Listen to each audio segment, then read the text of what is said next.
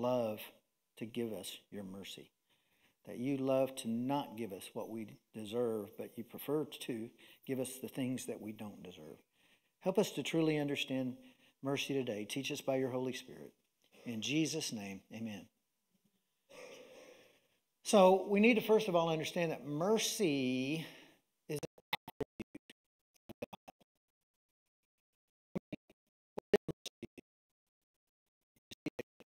the road and you pick it up because you don't want it to starve to death. Is that mercy? I suppose that's mercy. I mean, you're being kind to somebody. But what mercy really means is to pity or to be compassionate. You know, if God didn't have mercy, we'd all be dead because we're all deserving of judgment.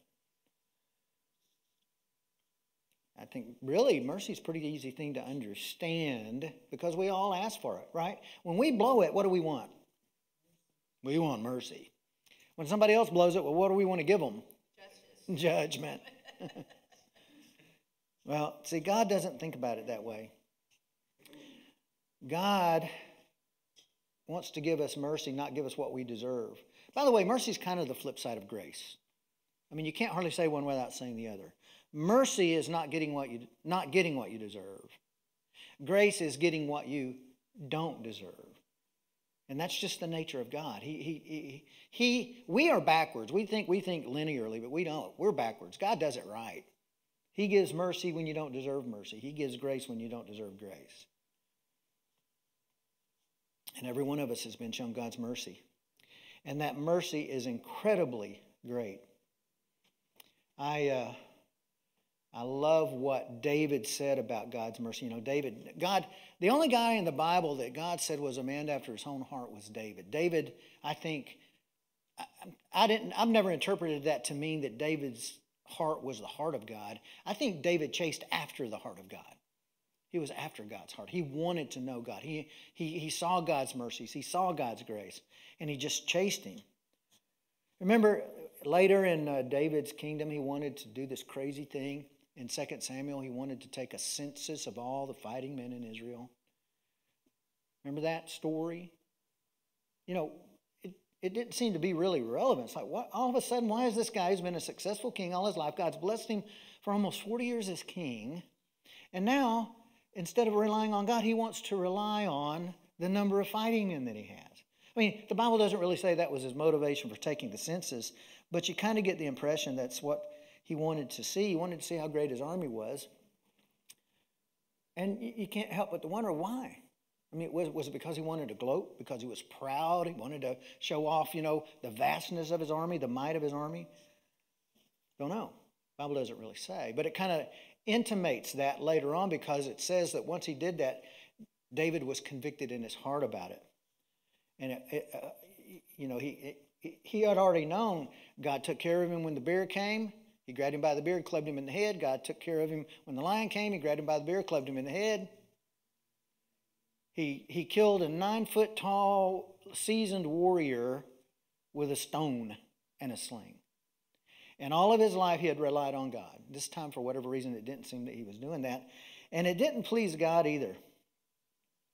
David recognized it. He said, I've sinned greatly in what I've done. So he prayed for forgiveness, admitting that what he had done was foolish. And the next day, the Lord spoke to him through the prophet Gad and told David, because of what he had done, because of these sins, God was going to give him one of 3 choices. He said, I'm going to give you 7 years of famine, fleeing for 3 months before his enemy, or 3 days of plague. Now, it's like, Lord, is there a box number 4? Because none of those are desirable. But you know what David said?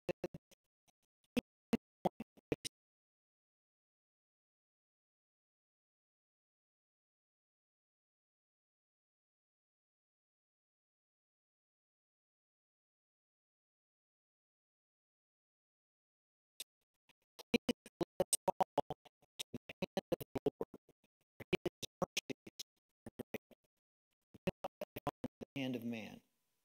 So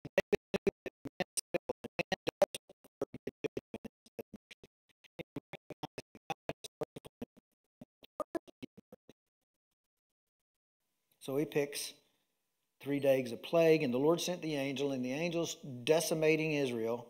And when the angel stretched out his hand to destroy Jerusalem, the Lord finally relented, and he stayed the angel's hand. He was merciful.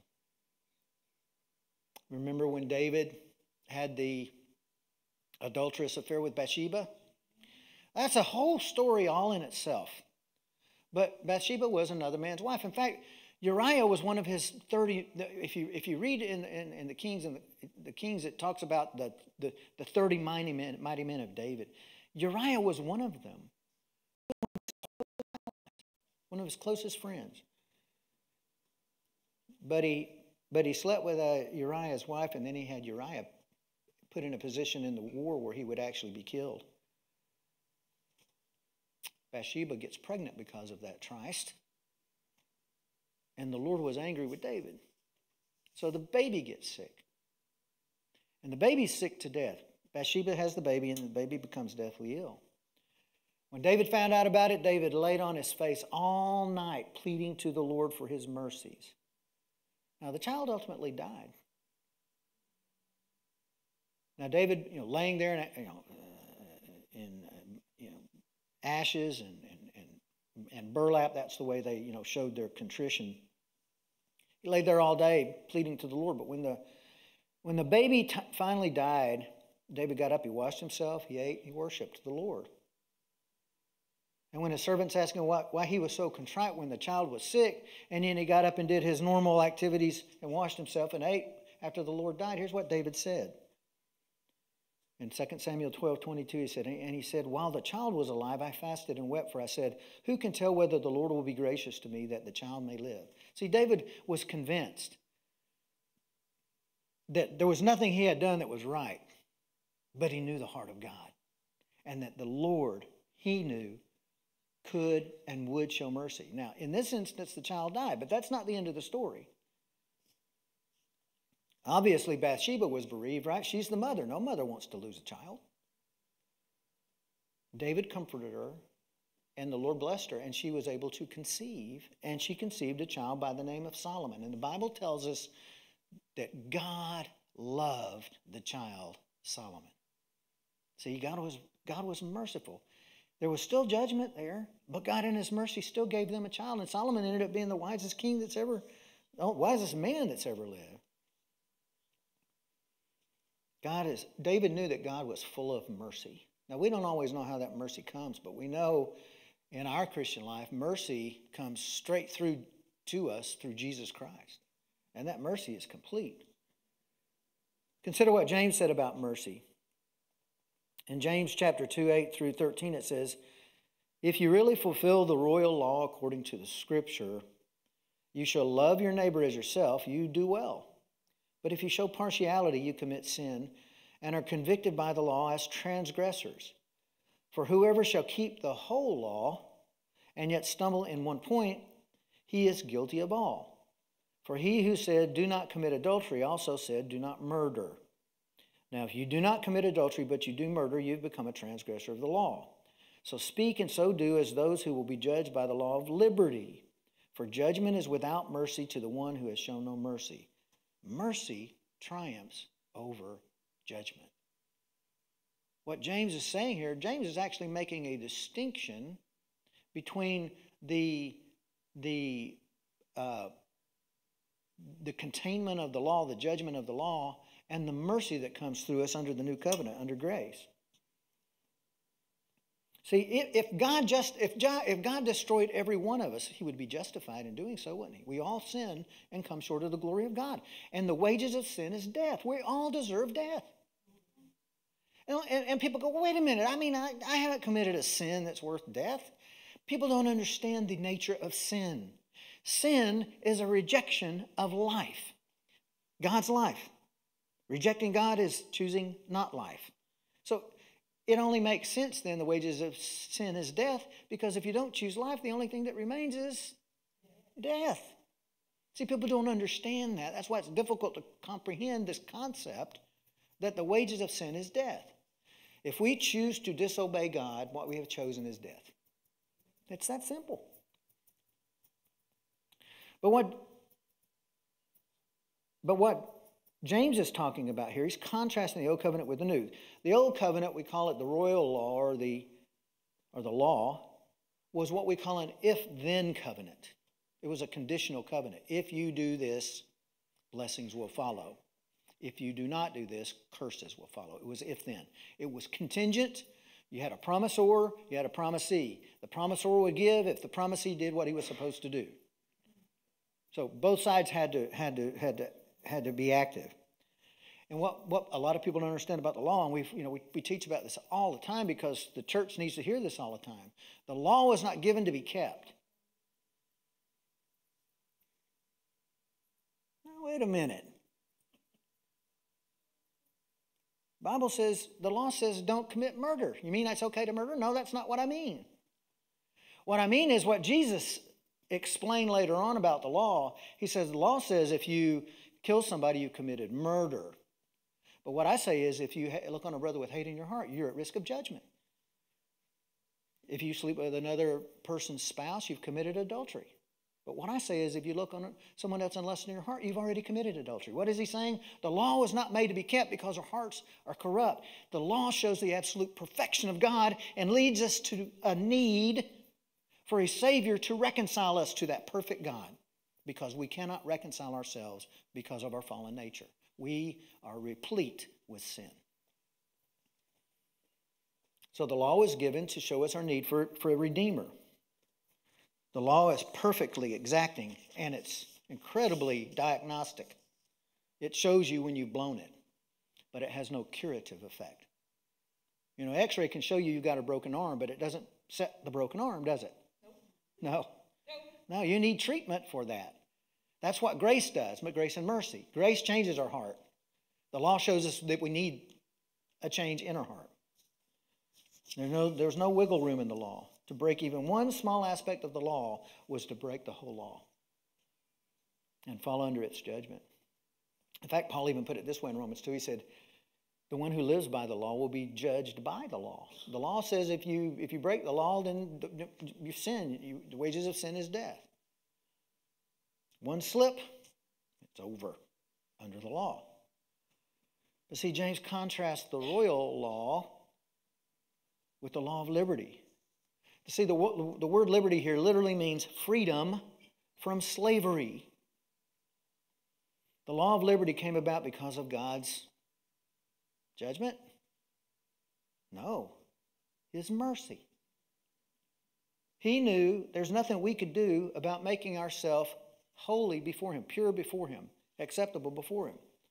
We deserve death, but rather than Him giving us judgment, He did give judgment, but not to us. He came, He incarnated as a man, Jesus Christ.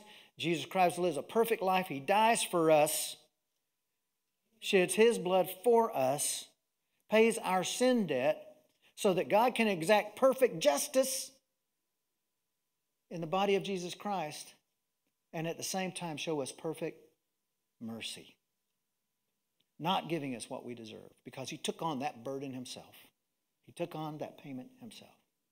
He paid the price for our sins so we would not fall under the judgment of sin.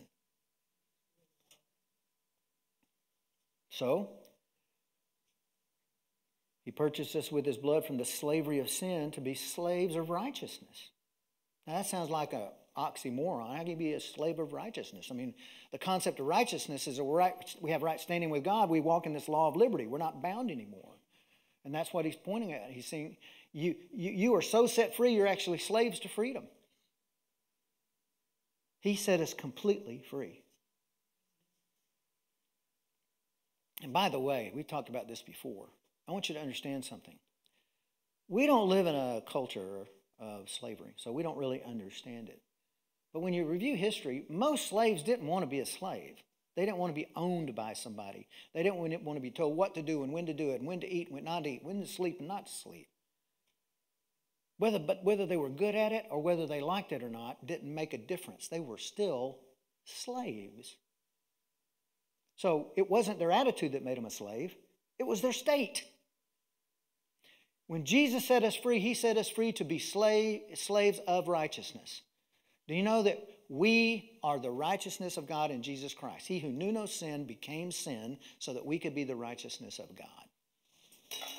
So we're righteous, even when we don't feel righteous, because our feelings have nothing to do with it. Our attitude has nothing to do with it.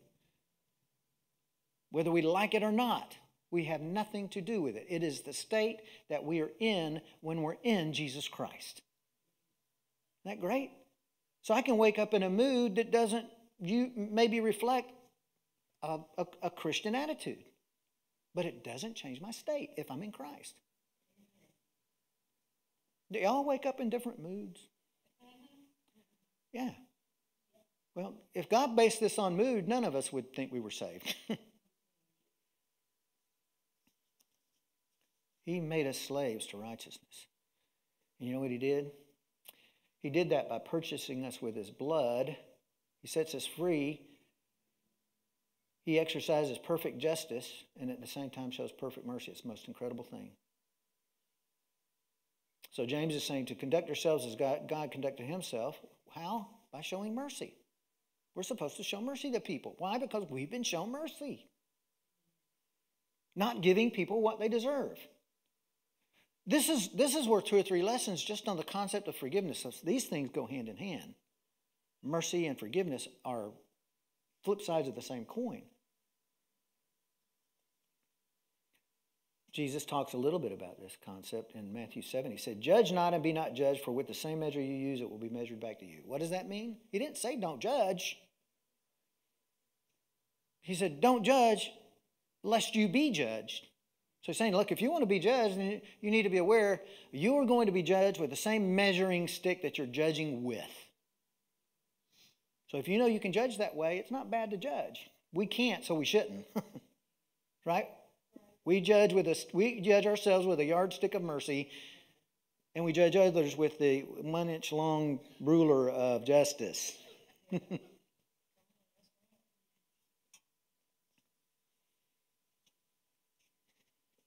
James makes a salient point. Mercy triumphs over judgment. The judgment we deserve, frankly, guys, would have killed us. But it shows God's righteousness. See, the Bible tells us he's both the just and the justifier. He was just in condemning us to sin, but he died for us instead, and that in his eyes was justice because our sin debt was paid. So what he did was just, and what he did, because he did it, makes him the justifier of us. God himself justified us. He's the just and the justifier. So out of that, it was spawned the church and the body of Christ. And just keep this in mind. Mercy, judgment is death. Mercy is life. I mentioned it, it goes hand in hand with forgiveness. Forgiveness basically means there is a debt owed in your ledger. Somebody owes you a debt, and they need to pay it. Forgiveness is basically saying, I choose not to collect the debt. I wipe your slate clean. We'll talk about that more in a minute. There's a parable that Jesus used. It's kind of long here, but it really probably, from my perspective, is the single best parable in the Bible about the concept of mercy and forgiveness. In Matthew 18:23-35, Matthew wrote this parable that Jesus recited. He said, therefore, the kingdom of heaven is like a certain king who wanted to settle accounts with his servants. And when he had begun to settle accounts, one was brought to him who owed him 10,000 talents. But as he was not able to pay, his master commanded that he be sold with his wife and children and all that he had, and that payment be made. The servant therefore fell down before him, saying, Master, have patience with me, and I will pay you all. Then the master of that servant was moved with compassion, released him, and forgave him the debt. But that servant went out and found one of his fellow servants who owed him 100 denarii. And he laid hands on him and took him by the throat, saying, Pay me what you owe. So his fellow servant fell down at his feet and begged him, saying, Have patience with me, and I will pay you all. And he would not, but went and threw him into prison till he should pay the debt. So when his fellow servants saw what had been done, They were very grieved and came and told their master all that had been done. Then his master, after he had called him, saying to him, "You wicked servant, I forgave you all that debt because you begged me. Should you not also have had compassion on your fellow servant, just as I had pity on you?" And his master was angry and delivered him to the torturers until he should pay all that was due him. So my heavenly Father also will do to you if each of you from his heart does not forgive his brother his trespasses. I'm going to unpack this a little bit because that's a long parable. But there's a few observations we'd make at the beginning.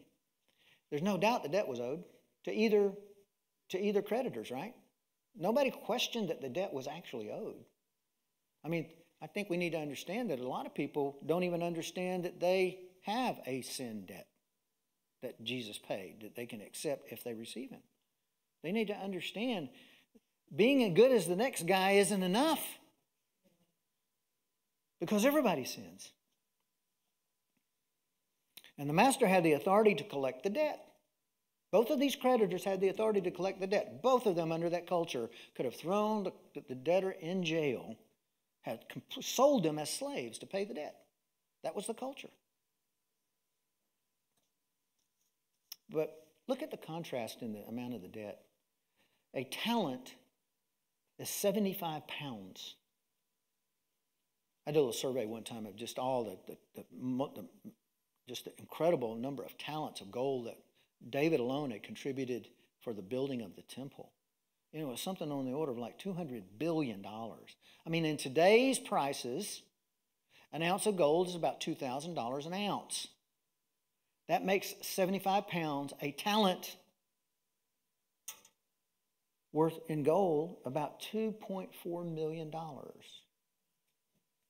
This guy owed 75 talents, 75 pounds of gold. I'd call that a lot of money. Actually, it's about $24 billion. A denarii, so that's kind of an unpayable debt, isn't it? If you owe if you owe somebody $24 million, you just bankrupt FXT, right, or whatever that company was, the coin thing. What do they call that? Crypto coin, right? Bitcoin. Big amount of money. You know what a denarii was? Day's wage. So in today's parlance, they say that your average is $15 an hour. 100 denarii would be the equivalent of about $12,000. $12,000 compared to $24 billion. I mean, that's like a speck in the ocean, isn't it? Comparatively speaking. But both debts were owed. Both debts were owed. I mean, one debt was such that we couldn't even get our mind around it. The other one was going, okay, it's kind of high, $12,000 is a lot of money, but it's a debt that you could arguably pay. I think the reason that Jesus used such drastically contrasting numbers is he wanted us to understand that mercy and forgiveness is priceless. How do you forgive somebody $24 billion in debt? You obviously have mercy, unless you're being bribed, unless they got the goods on you. The only way that I can imagine that anybody would ever just be forgiven because of mercy is mercy. But for a debt like that is because of mercy. That's what it says here. The guy pled that the master be patient, and the master was moved with compassion and released him and forgave him the entire debt. $24 billion. That was obviously exponentially more than what the debtor was owed by the other guy, right?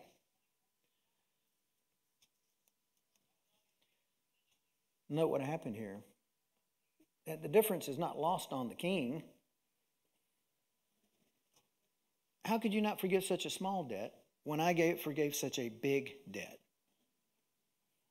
And the king was angry with him, and he turned him over to the jailers. And here's the key to the story about forgiveness. He was tortured until he paid all that he owed. You know what unforgiveness does? It's like torture. It's a burden, and it gets bigger and grows and grows and grows, and it's like a canker to your soul. And it can make someone who is unforgivable, when somebody who is unforgiving, rot in their flesh. It can destroy lives. People are tortured. You know, when they think about somebody who owes them a debt in their mind, somebody they cannot forgive, they can't think of a single good thing about them, because the only thing they can think about when they think about that person is the debt that's owed. So forgiveness is actually intended for both parties' well-being. I forgive because I don't want to be tortured by unforgiveness and bitterness. Didn't Paul say that? Don't let a root of bitterness spring up. Where does that come from? Unforgiveness. And here's the thing that I think sometimes that we miss. Remember I told you at the beginning, some people don't realize that they have a debt. What Jesus is saying here is the debt you owe God is unpayable by you. That's how vast it is. How much he's forgiven us is exponentially more than we could ever pay back. So the debt that you may owe me and the forgiveness that I owe you may be a lot, but it'll never compare to the forgiveness that God gave me. And that's what he's making this drastic comparison, a contrast about. He wants us to understand we have been forgiven far more than we would ever be able to forgive others. I mean, what he did was we were condemned to death, and instead of putting us to death, he came and died for us. That's incredible. And then he forgave us because he died for us. And there's something else about forgiveness, too, that I think is really important to remember. And I think this is where the high center is on a lot of people struggling with forgiveness. They think that in order to forgive, you have to forget. But you know what? You can have a debt in your ledger and it be wiped out. But you can remember it. Forgiveness is not forgetfulness. Forgiveness is, I know you had this debt, but I'm not going to hold it against you anymore. You no longer owe me this debt. Do I remember that? Sure, but that's not unforgiveness. Unforgiveness is, I do remember, but I'm still not going to hold it against you. You know, the Bible says that God takes our sins, he throws them as far as the east is from the west. He throws them into the sea of forgetfulness and remembers them no more. He chooses not to remember. That doesn't mean that he can't. And I think that sometimes, you know, we find ourselves thinking we've forgiven somebody, and the moment something comes up that makes us remember that, we start feeling kind of old grudges and everything, and so we think maybe we haven't forgiven them. Maybe we haven't if we act on those grudges, that grudging feeling. But if we feel that and remind ourselves that we have forgiven them and we're not going to hold it against them, then we can say we've truly forgiven. Well, guys, here's the good news. God abounds in mercy. Psalms 103, 8 through 10 says, the Lord is merciful and gracious. He doesn't give us what we do deserve, and he gives us what we don't. Merciful and gracious. Merciful and gracious. Both sides, same coin. Slow to anger and abounding in mercy. See, there's mercy again. He will not always strive with us, nor will he keep us his anger forever. He has not dealt with us according to our sins, nor punished us according to our iniquities. If we really understood the magnitude of our sins, we would realize there is no way we've been punished for them. Even though sometimes we may face consequences for certain sins, that is not by any stretch the judgment that that sin deserves. He's merciful. I love Psalms 103:3. It says, if you, Lord, should mark iniquities, O Lord, who could stand? In other words, if you held men's sins against them, who could stand? But there's forgiveness with you, that you may be feared. God abounds in mercy because he wants people to recognize him, recognize that he is merciful, and serve him, and come to him for his mercies. God doesn't mind us saying, Lord, be merciful to me. You know what he says in return? I have been. You have Jesus. That's the pinnacle. He is the pinnacle of mercy. See, the Lord remembers how we're made. He remembers how fallible we are. I mean, he's already had to destroy the earth one time because of the stiff-neckedness and the absolute rebellion of man. He knows how we're made. And he remembers our predilection for sin. He remembers that we're weak. It was his mercy that stayed his hand of judgment and sent his son to die for us. Just mercy. And it was his abounding mercy that compelled him to do that. And that mercy, he saved us.